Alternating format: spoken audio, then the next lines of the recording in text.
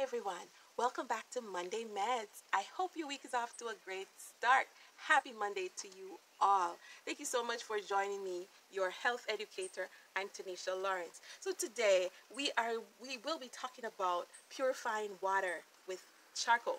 And I know that many of you have been enjoying the series Country Living. Thank you so much for all your likes, all your thumbs up, all your comments. Thank you so much. Also for sharing with me some of your own backyard gardening and your country living gardening. Thank you so much. And yes, thank you for all your subscriptions. Thank you so much. I must give a shout out to Bizana. Thank you so much. I see you. And yes, thank you for all my new subscribers. Thank you for joining me. So yes, I know you did like the house plants, and I have not seen anyone yet given me the answers to those 3 house plants. I'm going to give you a hint. Number 1 and number 2, they are from the lily family.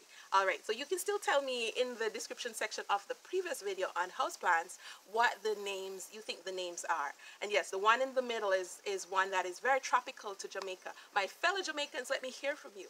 All right, so today as we talk about charcoal and activated charcoal, this is activated charcoal. Yes, thank you.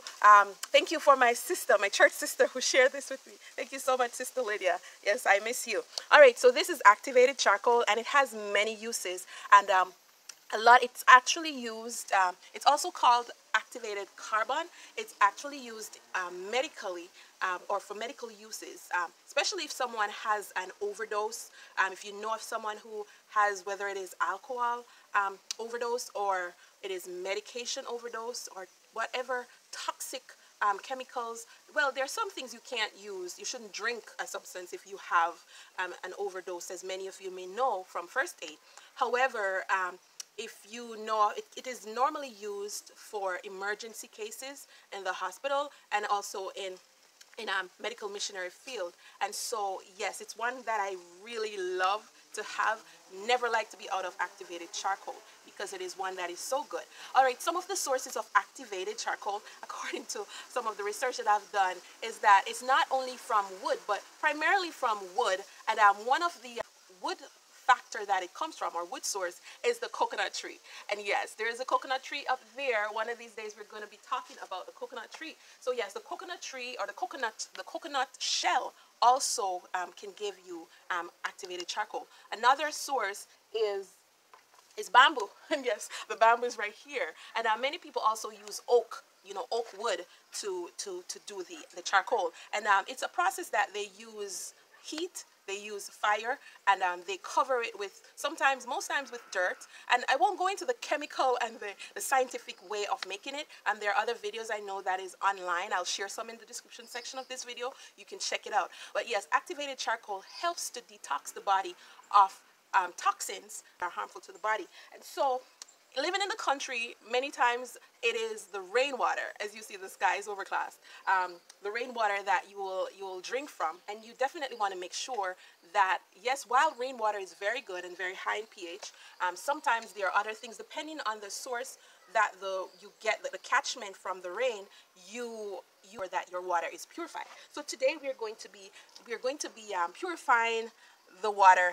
Whether it is that you live, even if you live in the city and you use, if you use chlorinated water, this is a great way to clean or purify water. Now, I actually have pre-done this water, or this charcoal water, to add to the bottle. So you definitely want a teaspoon of charcoal, activated charcoal.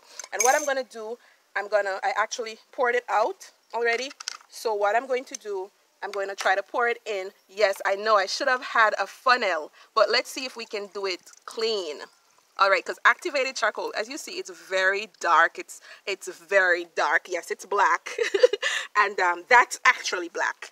And that's the real black. All right, so activated charcoal in the water here, what you want to do, you definitely want it to stay like that and settle. I will show you another bottle. I'll show you a bottle that is settled in a couple of seconds. All right, so because the activated charcoal is very messy, I'll show you it in a couple seconds.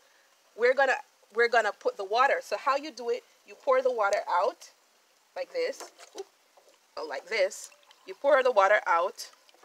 You put the water in the cup, and then you're going to, and yes, this spoon is my grandma's spoon, my grandma Esther's spoon. God rest her soul. Yeah, I've gotten this for so many years, about 20 years. All right, so this is about a teaspoon that you add to the water. Never add water to activated charcoal. It will get the place messy. So that's the activated charcoal. I won't talk too much over it, and I won't keep it open too long because it is sterile right now, and you don't want to get anything to cause it to be contaminated. So yes, so this is the water, the activated water, and you can actually drink this if you want to purify your teeth. You can drink this water. I do it maybe once a week, not every week, but it's great. You do it at night. I must tell you that you do this at night. So yes, you can drink this amount, just a teaspoon in a half cup of water, because you don't want to drink too much water before going to bed. And definitely, if you're doing this for getting rid of toxins out of your body, definitely you need to drink a lot of water the next day. Yes, you definitely need to do that. All right, so as we're going to do the second bottle, and this is a gallon of water, or a gallon and a quart, my husband says. I'll give you the exact amount. And yes, it's about to rain. We are about to get some rainwater. So yes, about a teaspoon of charcoal. And you can see it's very messy. About a teaspoon of charcoal. And this is what, about a liter? Actually, no, it's more than a liter. Yes, it's 5 liters. Of course, it's more than a liter. That's 5 liters. All right. So that's how you purify your water. And to be exact, let me show you how. So this is the purified charcoal water. You can see it settles. You got to make sure it settles before you try to pour it out and drink it. And yes, thanks to my friend Nordia for this wonderful idea. Thank you so much, my sister and friend. And yes, there you have it. It's purified charcoal water, or purified water. And as you can see, it's clear. And yes, before we go, as you know, I always talk about the Bible and have a spiritual application. And as Jesus said to the woman of the well, yes, I give you living water. This is living water. It's purified water. It's activated water. The pH level in this is about 9.0, almost close, could be close to 11.